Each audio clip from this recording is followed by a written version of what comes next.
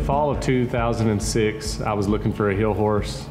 I had Jaws, the horse that I won my first world title on, and he had had a lot of soundness issues over the past few years.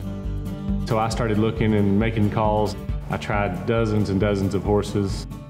I went to David Key's house to try a hill horse, and I looked over at the trailer, and this sorrel horse was tied to the trailer, and I asked him, I said, "What's that horse?" And he said, "Man, he's just a 5-year-old. Really cool, but a little bit green." We went and saddled him up. My wife, Christy, was videoing on the fence. I ran one steer on him, and I remember riding by the fence, and Christy says, "I like that one." Amigo is a 1999 model Sunday night bingo. He didn't work real great at his first rodeo. He was a little nervous and hadn't been anywhere, you know, but he tried hard at everything he did. It just seemed like he was a pleaser. He didn't know what to do, but he wanted to do whatever you wanted him to do. Man, he was a fast learner. It seemed like every run I made on him, he just got better and better. That horse has always done nothing but try to help me win. The way he reacts to the steer, he's always in the right spot. He knows how to open his stride up and run down the arena and shorten his stride up when he needs to. Literally slides and stops, and in the same motion just crawls out of it and stays with the steer as if nothing ever happened. In 2010, just a fairy tale year. We were the highest NFR earners and placed in 8 out of 10 go-rounds at the NFR.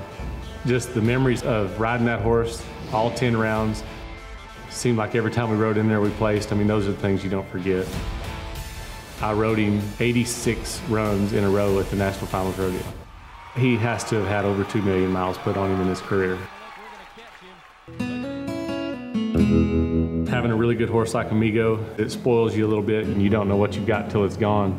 You know, he's 19 years old and had some knee surgeries, and the long hauls, the being tied on the asphalt at the rodeo, all of those things come into play.